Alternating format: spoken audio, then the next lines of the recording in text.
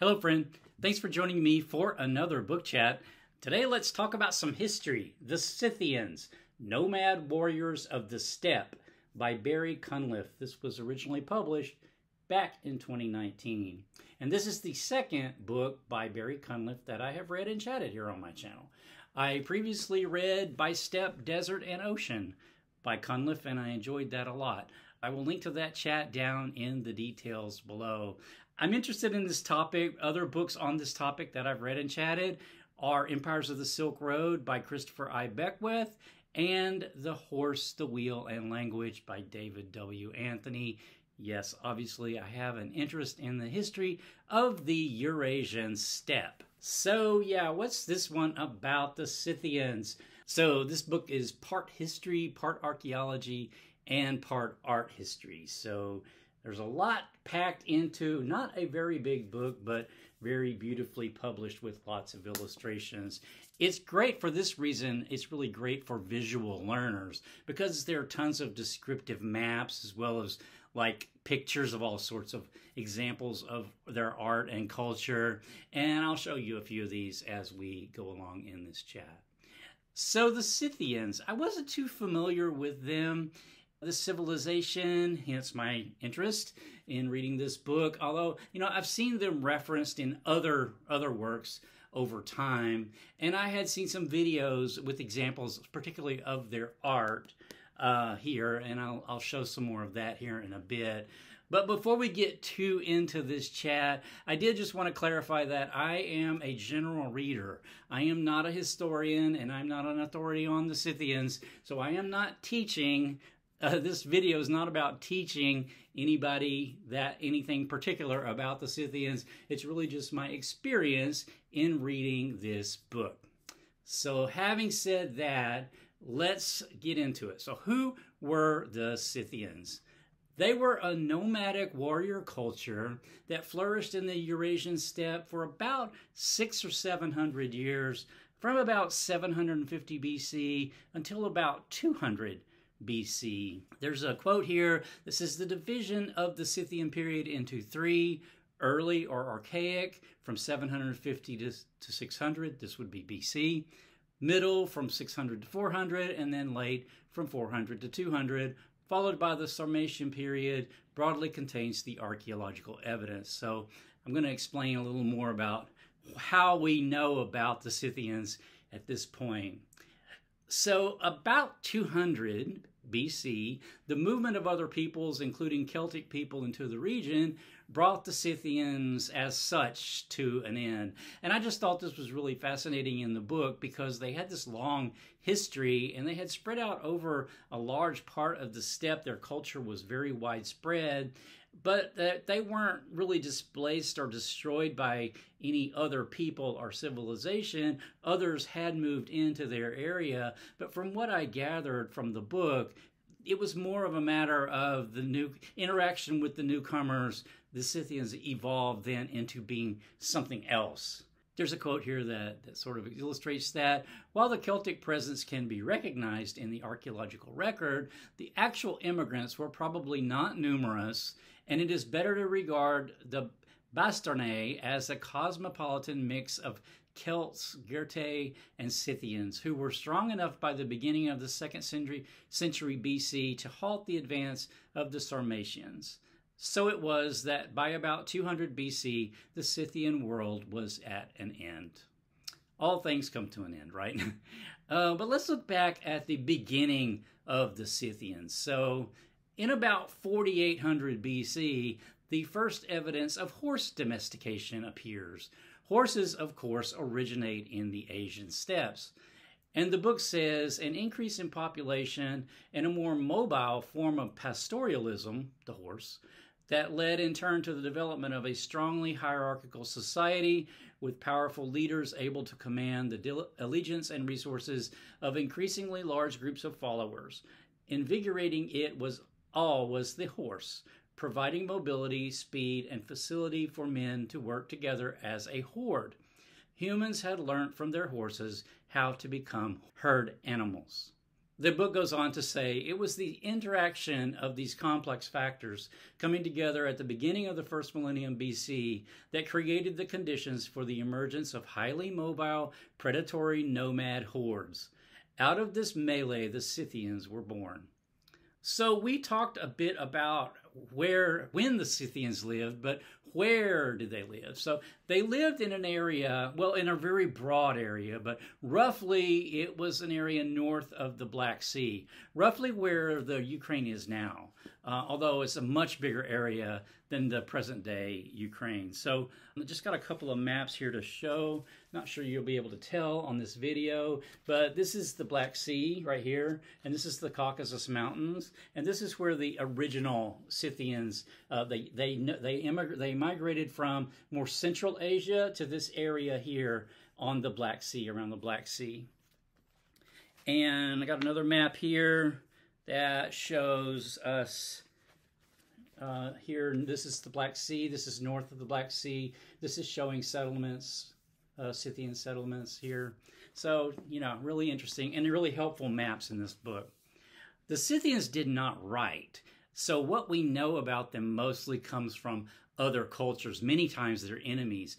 Primarily early on, this was the Greeks, who had colonies in the area where the Scythians were settling. And this was really interesting to me because I did not really realize how many colonies the Greeks had. This is a map of the Greek colonies. This is, again, the Black Sea, and you can see all the little black dots all the way around the sea. These are all Greek colonies. I didn't really realize there were so many Greek colonies and in this area. The Greeks seem to have had a pretty good relationship with the Scythians. I mean, you know, it came and went. They considered them barbarians, but primarily the slaves. So there was a slave trade between the Scythian elites and the Greeks, and the Scythian slaves were really highly valuable. And as a matter of fact, they were the eventually they were the police force. Like in the 5th century, they were the police force of Athens. There were these publicly owned slaves that were the police. I thought that was extremely interesting. But another way that we know about the Scythians, other than just writings of their enemies or other people, is through archaeological research, specifically their kurgan burials. So they had these big circular kurgans. They're like tombs, and they're wooden. They're sunk in the ground. And then there's this mound of earth over them. And amazingly, lots of these survived into like basically the present day, because of the climate is so cold that the timbers were more or less preserved, and some of them have been robbed and some hadn't, amazingly. So there's just this treasure trove of archaeological evidence from these kurgans, and I have some examples here. This is one that was excavated, I believe, in the 80s, and you can tell this is the couple here. You can't really tell about the kurgan because of course they're excavating it, so they've removed it. And then I have another one here that is showing what it would look. This is a drawing of it. So here's the mound, and here's the shaft down here, the chamber down below, and how things were laid out in the chamber. So extremely interesting. I thought it was just fascinating. So this was a hierarchical warrior culture, as I mentioned. So you might expect that they were somewhat violent. And the Greek historian Herodotus and others really describes their practices, and they do seem quite harsh to us today. They beheaded their enemies when they killed them. They would behead them and scalp them, and apparently keep the scalps as sort of trophies, as well as sometimes the skin of the victims got made into other objects. And so, you know, that was kind of creepy. But then skulls, if there's like a particularly detested enemy, sometimes with like a family feud, particularly detested enemy that's killed, their skull might be fashioned into a drinking cup, Herodotus says. So I thought that was also kind of gruesome. And then with the death of a king, there was this ceremony of, now they're in the steppe, so the ground's frozen a lot of the year, so especially if they couldn't build the kurgan right away, but nevertheless, they carted the king around to all the different settlements of which he had overseen. And well, as the procession came into the area, the people would like slash their foreheads, slash their arms, stab their hands with arrows, notch their noses, flick off part of their ear.